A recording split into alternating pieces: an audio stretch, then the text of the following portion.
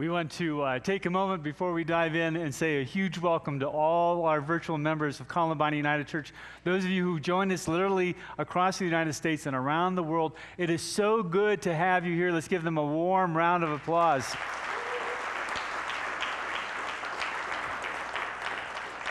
However, I have a challenge. I have a challenge for you. And actually, this is my challenge for all of you. You know, today, Columbine United Church takes a bold step forward. And it's something that I was actually going to say this right before you said it. You know, I've spoken to you approaching 6,000 times. Approaching 6,000 times over 30 years. And I think in many ways that everything I have said is preparing me for this one sermon. If I die today after the service, I will feel glad because I can go to heaven and say, I did it. Now, here's what I want you to do. After this service, it'll be up this afternoon on YouTube. My challenge to you and to all of you is to take the URL and post it on your Facebook page and say, I believe this. So it's not just liking it, but it's making a very bold and public statement that this is who you are as a Christian, as a follower of Jesus, as a Presbyterian, a Methodist, or United Church of Christ, or a Lutheran, or a Baptist, or whoever. You post this, and you say to the world, and definitely to your friends, this is who you are. It's good to have you here. I texted Justin and Mitch this morning, and I said, I'm a little amped up.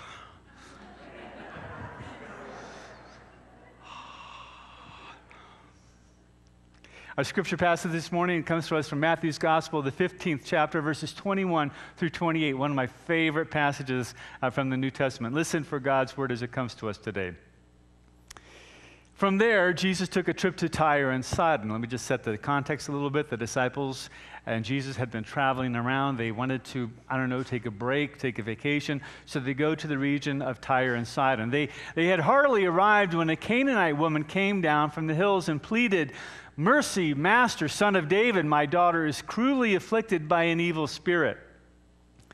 Jesus ignored her.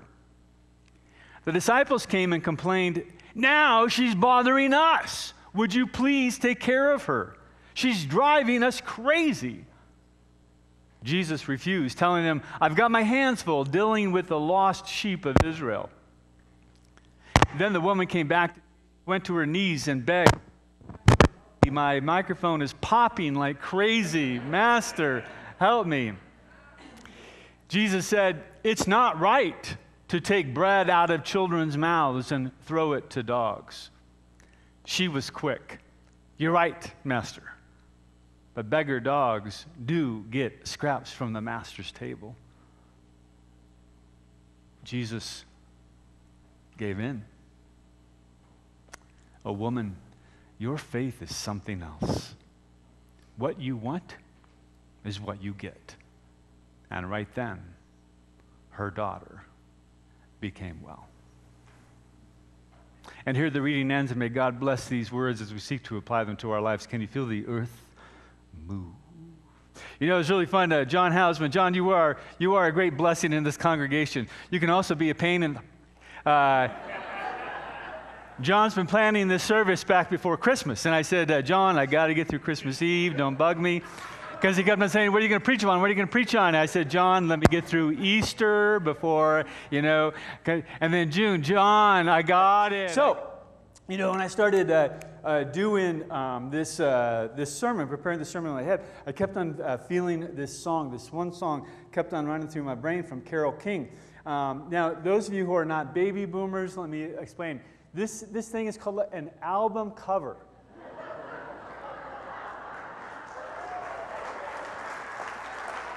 That they were about this big, and can you see the ring kind of on the outside? That's from the LP. They were called LPs, and they slid. And there's a few of you going, I can see. That was the record that kind of slid in there, and there was no respectable baby boomer who did not have, yeah, baby, who did not have Carole King. And as I was preparing this sermon, one of her most favorite famous tunes kept on going through my, I feel the earth move under my feet. I feel the sky come tumbling down. I feel this earth move under my feet. I feel the where is that tune going?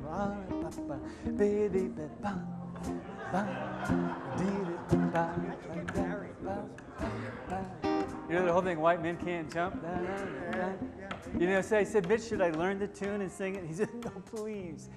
Donnell sings it much better than you do.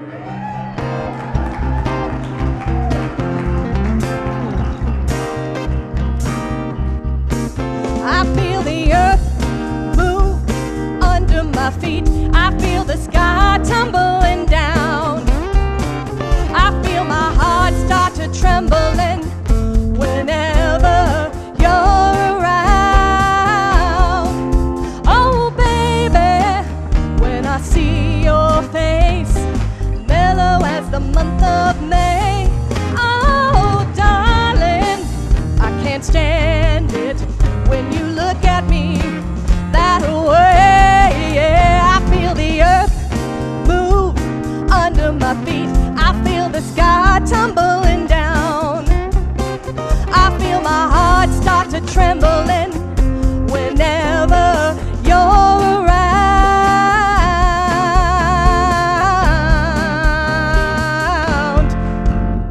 All right, boys.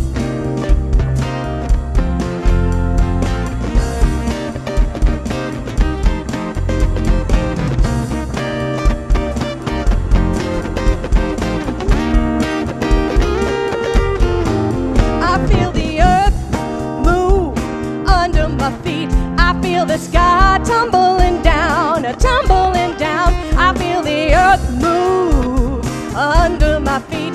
I feel the sky tumbling down, tumbling down, tumbling down, tumbling down, tumbling down.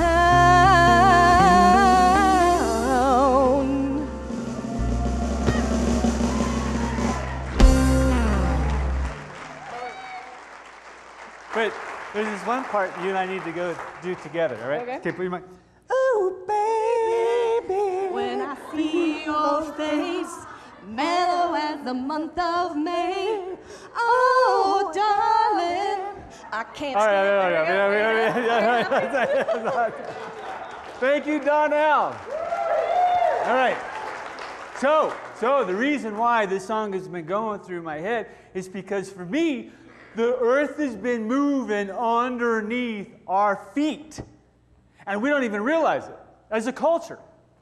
You know, the earth is tumbling down. Things have dramatically changed in who we are as the United States of America. There is a new paradigm that is now, it's just not ahead, it is here. It is a foregone conclusion that every single state in these United States will recognize and perform same-sex marriages. It is assumed that people will have and celebrate the same rights regardless. You know, and for some, you know, it's become like old news. Oh, another state. Oh, it's another state. This is how old of a news it is. You know, Justin was the one who pointed this out. The General Assembly of the Presbyterian Church met this past June. And the big news out of the Presbyterian Church was that by a margin of like 3 votes, the Presbyterian Church chose to divest of companies who do business in Israel. I'm going to preach on that in just a couple of weeks. That was headline news People burning up talk show telephones. They're leaving the church, they're leaving the denomination. How dare we divest? Also at that General Assembly, the Presbyterian Church agreed to allow ministers to perform same-sex marriages. They changed the Book of Order to say that marriage is not between a man and a woman, but between two people.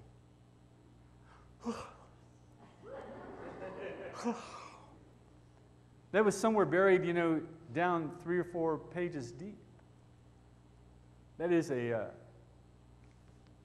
foregone conclusion. That shows you how much the culture has shifted. That suddenly we're kind of awakening as the United States that this torch, this light is here. It's burning. The thing for me is that this torch was passed to me by the clergy before me. I'll never forget Hervey McFerrin, a pastor who, I'll never forget when I was a young minister, there was a heated meeting at the Presbytery about ordaining gay, lesbian, transgender, bisexual people, and it got trounced. And I'll never forget Hervey leaving that Presbytery meeting saying, I hope to live to see the day. Well, Hervey died. I'll never forget when Hervey died, I kind of felt this torch. And, I've been fighting for this. And I never thought I'd see the day. In fact, one of the reasons why I feel as though God brought Justin into my life was because I felt as though that, I could give the torch to Justin and say, never stop, never let go, never, never, never back down, no matter what. Pass this torch on until it's happened. The light pause. It's kind of still right here in my hands. Our hands. So the question becomes, so why do Pride Sunday? I mean, it's kind of passé, right? I wonder how many churches across the United States do a Pride Sunday. I bet you could count on one hand the number of churches who do Pride Sunday. Because, it's just kind of part of our life. It's part of our life. But there are 80 nations in the United States there are 80 nations around the world where it is illegal to be same-sex attracted. In these countries that are flashing before you, it is a capital offense. In these countries, if we were to do a service like this, the service would be interrupted and stopped.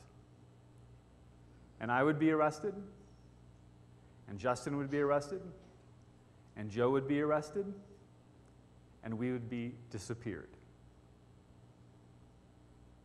If we were to do this service, it would be interrupted. Andy Sexton would be arrested. Terry Townsend would be arrested. Richard Borum would be arrested. Jeannie Keel would be arrested. Rick Henn would be arrested. As the executive level of the board, they would be disappeared. Members of the church, some of you would be arrested just to harass you.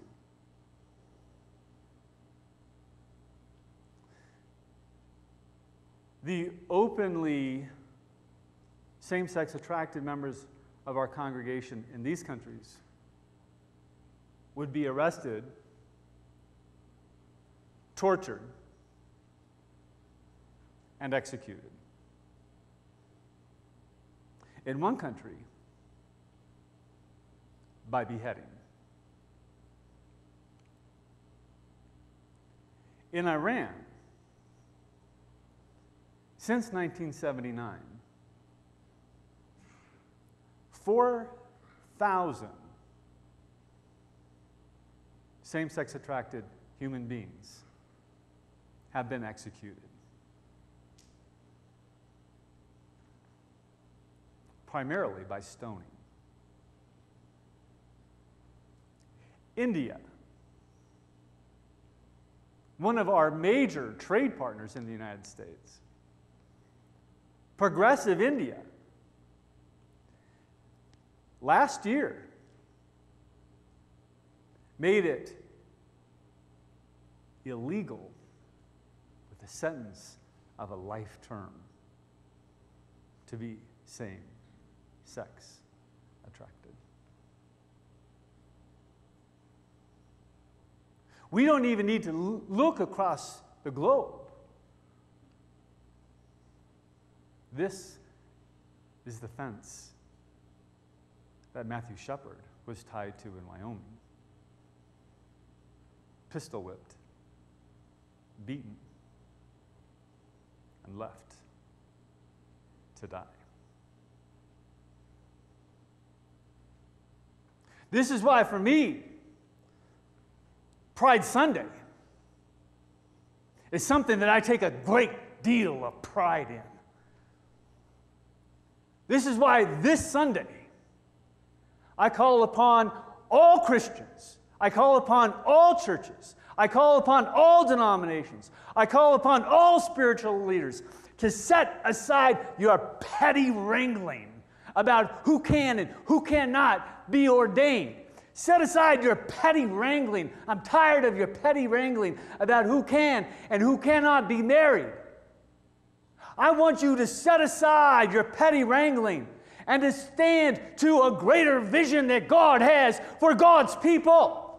I want you to set that aside, and I want you to stand with the prophet Jeremiah. I want you to stand with the prophet Ezekiel. I want you to stand with the prophet Isaiah and Amos. I want you to stand with Martin Luther. I want you to stand with Martin Luther King Jr. I want you to stand with Mahatma Gandhi. I want you to stand with Mother Teresa. I want you to stand with Pope Francis. And I want you to stand up. And I want you to say that God will not be silent, that God will not be still until these oppressors are removed from power, until this oppression stops and this ugly hatred that infills our entire global culture is eradicated from the human vocabulary. Stand tall, Christians, today.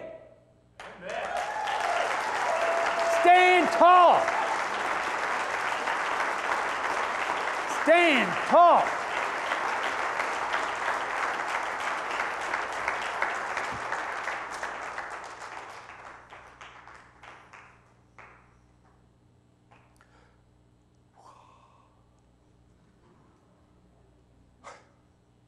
One of the most profound things about today is I think that we begin to understand that it is not okay to call a child of God a dog. This is what I take from this passage today from Matthew's Gospel. I love this story. This is a story when Jesus had to listen to his own teachings. He and the disciples have been traveling about, and they were tired, and so they decided to go to the region of Tyre and Sidon. Bitch, could you give me a drink of water? Someone give me a drink of water, thank you. Got a little riled up there.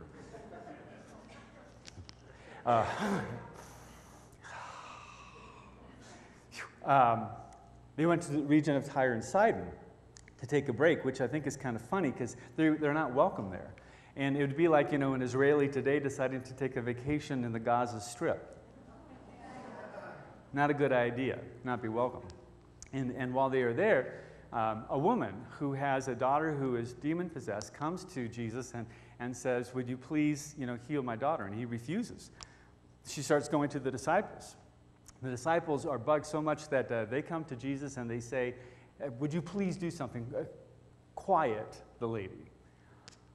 And the lady comes to Jesus and pleads to heal her. And he says, it is not good for me to take the food that was meant for the lost sheep of Israel and throw it to the dogs.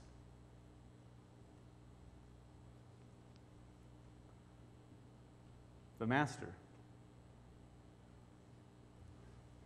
just called a woman a dog.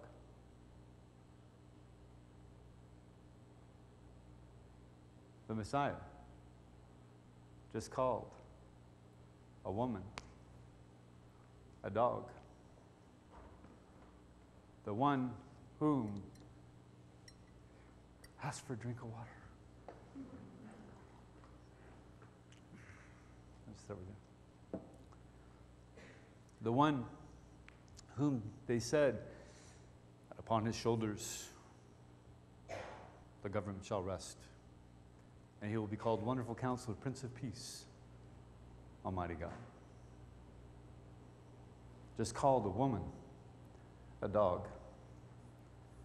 And in our society, and in that society, that was a very impolite thing to do.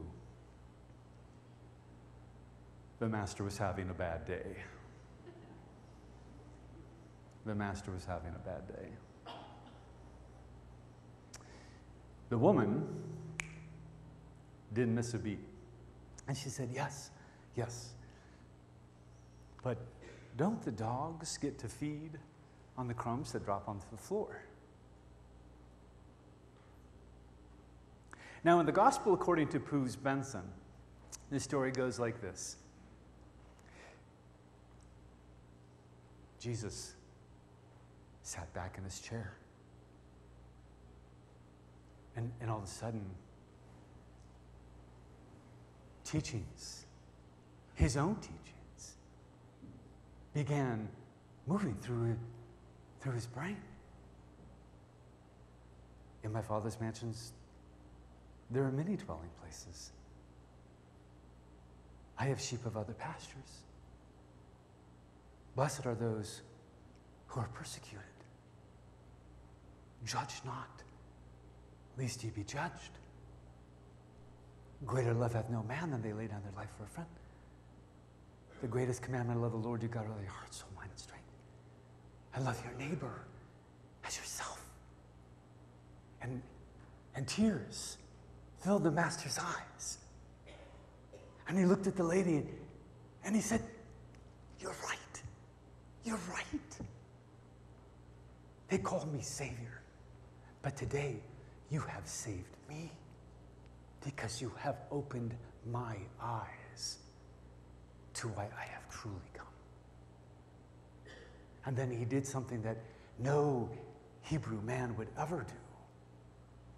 And he reached over and he touched the woman and said, daughter, your faith has healed your daughter.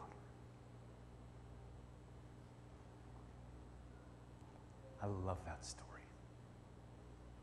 Because you know what we hear and see is a man who makes mistakes and is able to learn from his mistakes. And that's why he is a master. And what I pray is happening in the Christian church and around the world, but especially in our culture, that we have learned that we've made mistakes. And it's time to quit making those mistakes. We have learned that it's not okay to call any child of God a dog. It is not a part of the teachings of Jesus to call any child of God, regardless of anything. But today, especially because of sexual orientation, it is not okay to call them a dog. And this, unfortunately, is what the church has done for 2,000 years. And oh, if the church had only limited themselves to mudslinging. For 2,000 years, the Christian church has endorsed and in some cases led the parade in the arrest, the torture, and the execution of same-sex attracted children of God. This is why I have a bit of passion around this topic.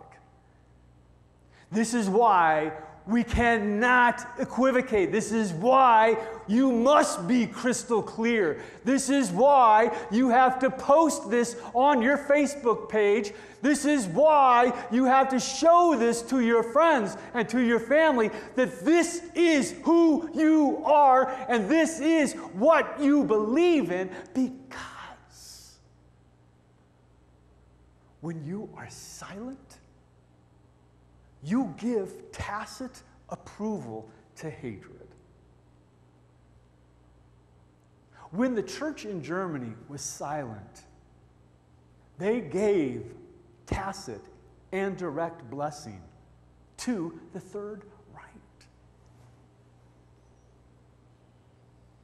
Jews, scholars, gypsies, same-sex attracted people were sent to the ovens, while Christians in churches sang Amazing Grace.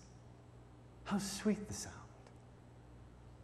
that saved a wretch like me.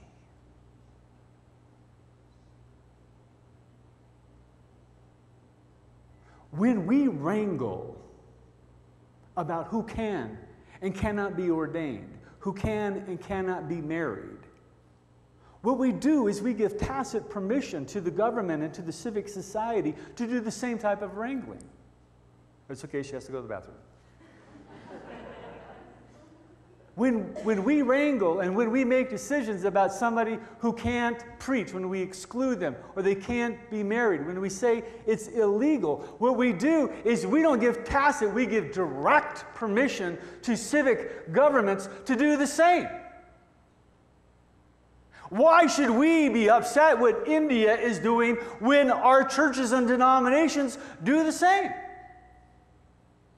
And when we give that type of tacit approval to other nations, why should we be upset with an Iran or to any one of those other countries? Because their action is a hairbreadth away from making it a life sentence. This is why I believe God is calling us to set aside the wrangling, get over it. There is a greater vision that God is calling us to, and it is Christians, children of God, followers of Jesus, who must lead this parade of justice. Must lead this parade of justice for God's children. At some point, Christians need to come to terms with this verse. And God saw all that he had made, and behold, it was very good. At some point, this verse has got to trump Leviticus.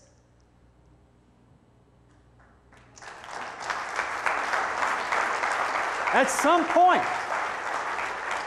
we have to say, did God say that all was good?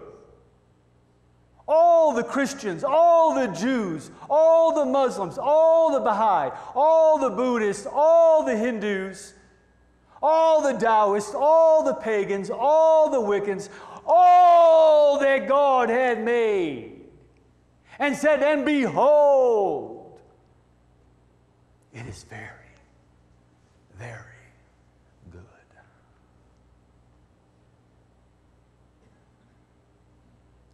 At some point, followers of this man have got to come to terms with this teaching.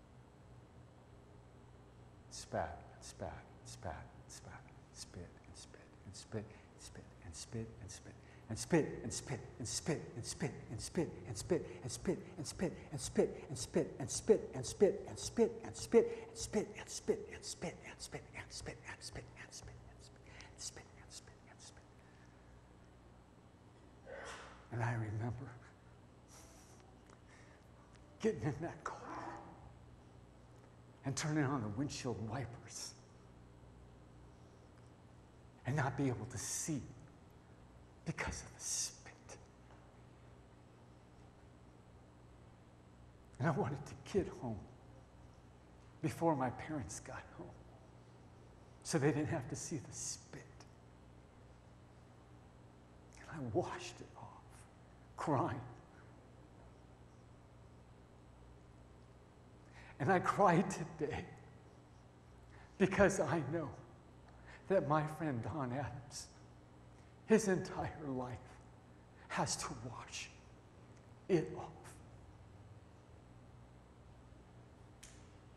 That's why for me, I take pride in this Sunday, because I believe our gay, lesbian, bisexual, transgender people are some of the most courageous people in our society.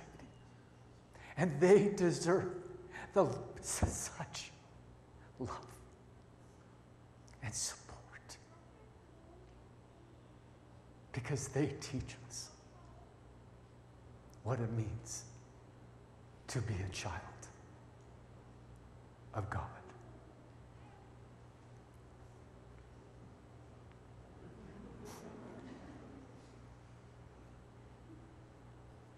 You are wearing a bracelet that says, "You're beautiful." That's the message of today. You are beautiful, regardless. Let us pray.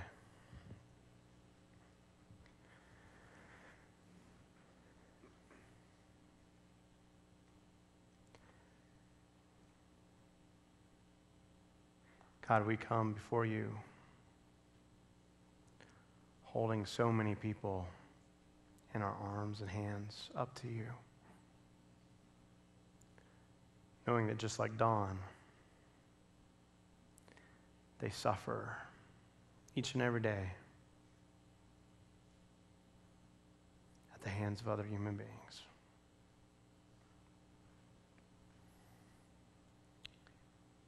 God, may we be the kind of people who don't just offer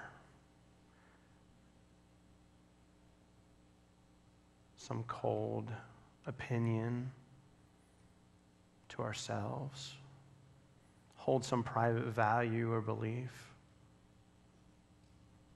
May we be the kind of people who are willing to stand up and stand by, stand in front of, stand behind any individual who's being bullied by others. God, may we be the kind of church that stands up, says it's not just okay to tolerate, it's not even okay just to accept,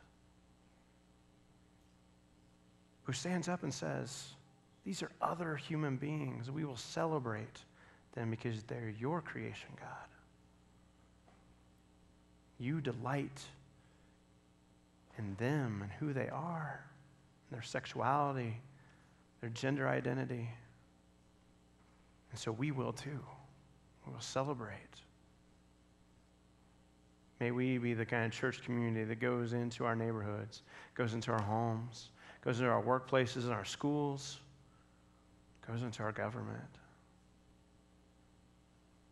and says, we will not stand for inequality. God, you've been teaching us this prayer that tells us that heaven comes to earth. We know that it comes when we do your will. We lift up that prayer now saying, Our Father, who art in heaven, hallowed be thy name. Thy kingdom come, thy will be done, on earth as it is in heaven.